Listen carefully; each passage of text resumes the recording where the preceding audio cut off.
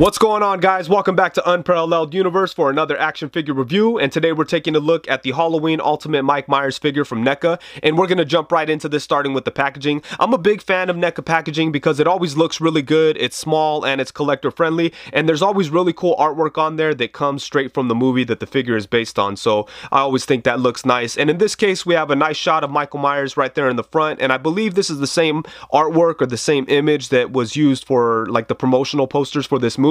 So I've always thought that was really cool. And then at the bottom there's really simple text just saying Halloween Ultimate Michael Myers, and then there's a sticker informing you that there's a light up jack-o'-lantern that comes with this figure. And the front of the box is able to open up so that you could see the figure. It's just held together with a piece of Velcro, so that's really nice. Once you open this up, you're able to see the figure with all the different accessories that he comes with, and then on the opposite side of him you have a really nice shot of the figure itself. And then on the side of the box you get another shot of Michael Myers, and it's the same on both sides. On the back you have some really awesome looking photos of the figure itself, and Neca always does a really good job of taking pictures of their own figures, so I really think that all this is really cool. It shows off a bunch of the accessories and stuff, but it all looks really cool and natural. It's just the figure using the various accessories, so I think that is really nice. And last but not least, probably my favorite part of the packaging, on the bottom side it gives credit to everybody that was involved in creating this figure, and I think that's awesome. I really wish that every company would do stuff like that, because I know a lot of these people take a lot of pride in these action figures that they give us, so I'm happy that everybody got the credit here. It's really good stuff. So yeah, I'm a big fan of Neca packaging. It always looks cool, it's collector friendly, and it doesn't take up too much space. But let's take a look at Michael Myers. Okay, so now here's Michael Myers out of the box, and the thing that jumped out to me right away about this figure is how nice and detailed the sculpt and the paintwork is. Neca did a really good job with that, and they always do, so it's no surprise, but I definitely like what they did here with Michael Myers, so let's get into it here. The face sculpt looks really good. This is based on Michael Myers from the 2018 Halloween movie, so the mask is gonna look weathered and messed up and just old, and they captured that perfectly. You could see a lot of nice details in there.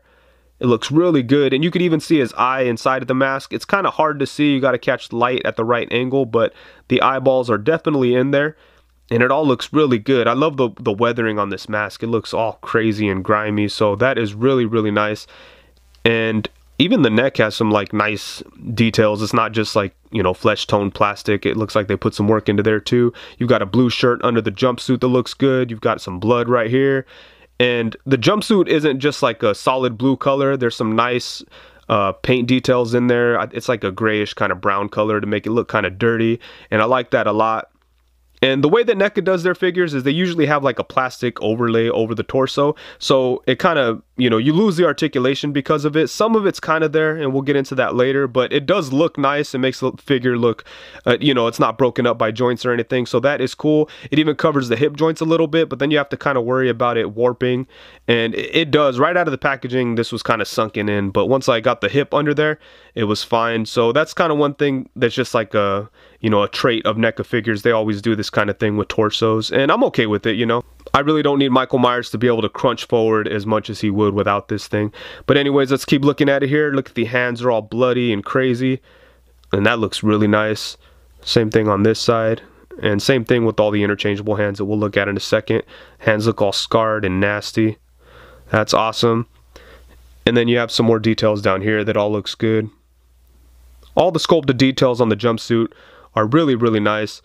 And at first it kind of threw me off because I feel like this figure looked a little like thick for Michael Myers, but if you figure he's an older guy at this point, he's probably like 60 years old, but he's still probably a strong dude, so this body type kind of makes sense. At first it just kind of threw me off, but then I kind of accepted that it was an older man in there, so it just made sense to me after that. And then on the back you have some more sculpted details. You have the pockets sculpted. Some really nice sculpt work on this guy. Obviously the Michael Myers costume, or whatever you want to call it, is very simple, so it's not really too much that they could do on here, but everything they did does look nice. This I almost thought this was like a real pocket, but it's not. But it is like a flap. It's not just like sculpted all together, so that's cool. That adds some like a realistic effect to the pocket there. And you know, obviously the highlight of this figure is the head, so I think they did a really nice job with it. It looks really creepy and crazy. The hair looks nice. Everything about the head looks really good. And just in general, the whole figure looks nice to me, so I am happy with what they did here. And for the accessories, Neca really packed in a lot of cool things with this figure, including multiple sets of hands. So first off, we have an open set of hands. And then for his left side, he has a even more open hand. And then also on his left side, he has a hand which has the 2 fingers that were shot off. And then he comes with a set of gripping hands, and these could be used to hold on to his hammer and to his knife. And then he also comes with this fire poker. And then he comes with the Judith Myers tombstone. And then of course he has the light up jack-o'-lantern. And then last but not least, he has this really nasty, gruesome, tore up, empty, hollowed head. So much like the figure itself, all of the accessories are done with extreme detail. So let's take a closer look at them, starting off with the tombstone here. It looks very nice. It is just a thin piece of plastic, but it does look good, and I think it looks enough like a real tombstone, so that is nice. And then you have the jack-o'-lantern here. And the jack-o'-lantern is sculpted really good too. The only thing I don't like about this jack-o'-lantern is you could kind of see the electronics inside there, because it does light up, and that is really cool. It kind of flickers.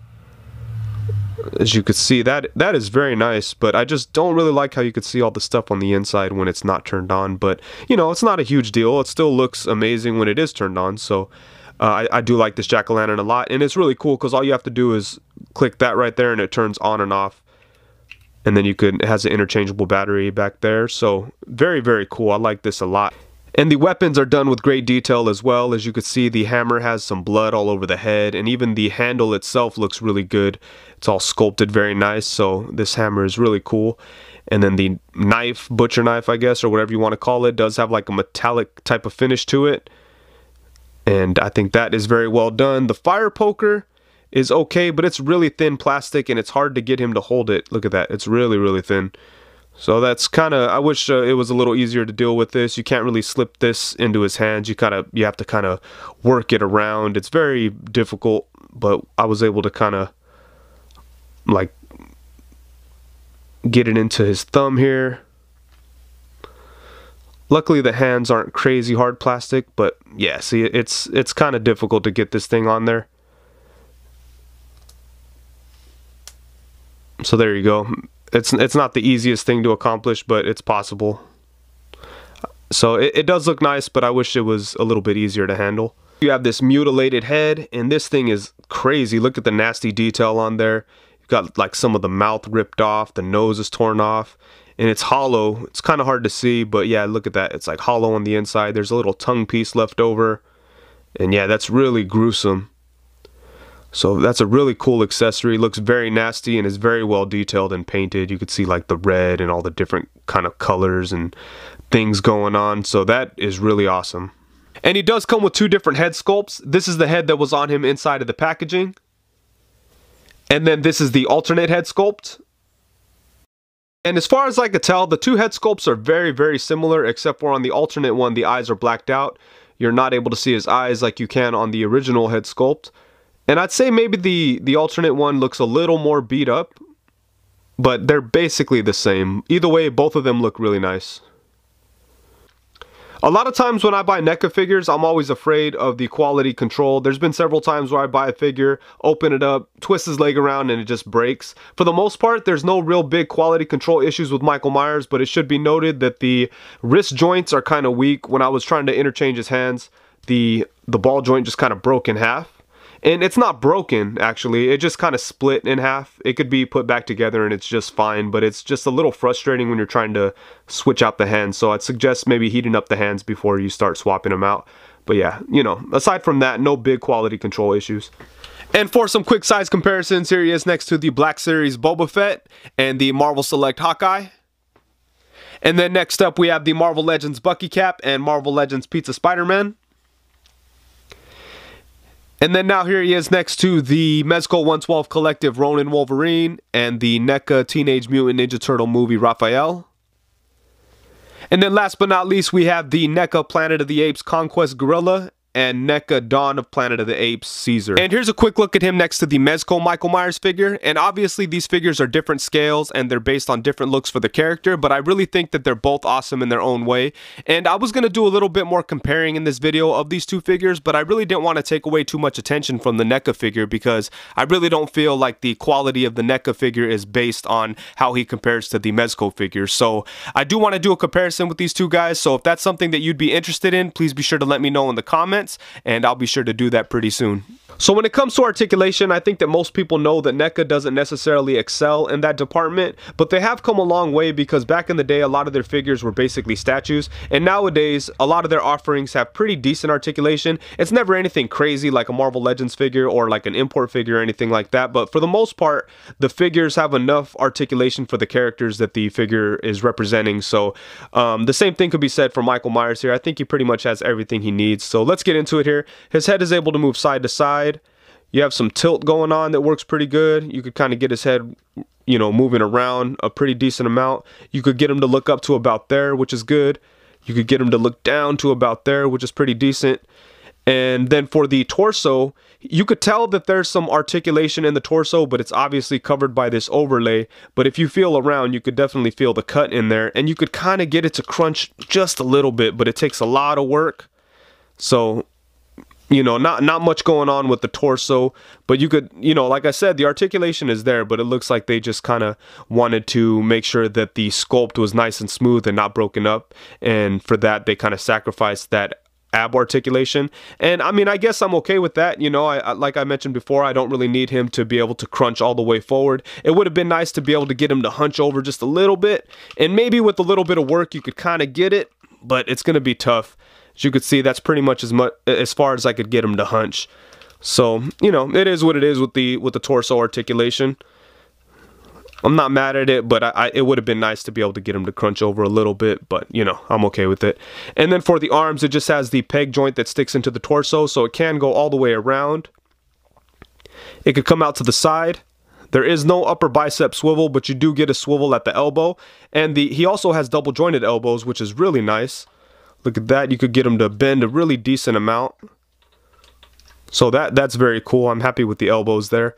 And you actually have swivel where on the upper elbow part, I guess you could call it, and then at the forearm. So, you know, that adds some options there.